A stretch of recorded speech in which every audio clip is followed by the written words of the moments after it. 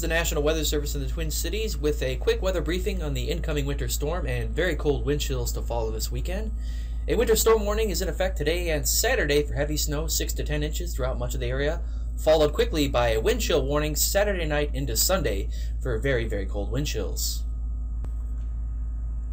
Well, we had the light snow move through this morning. We're in a bit of a lull. However, the snow quickly spreads back into Minnesota and into Wisconsin this afternoon, becoming heavy at times as we get towards this evening. That's when the bulk of the snow accumulation will occur, and then quickly pulling out Saturday morning. However, light snow and blowing snow could linger through much of the day on Saturday. Here are the snowfall totals across the area, with a large swath of 8 to 10 inches across southern Minnesota, western Wisconsin.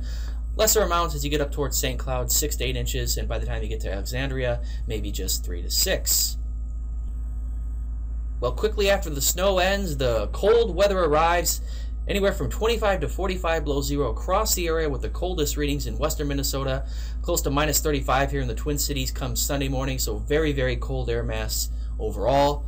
We wish you safe travels and continue to follow the forecast here at weather.gov or follow us on Twitter or Facebook.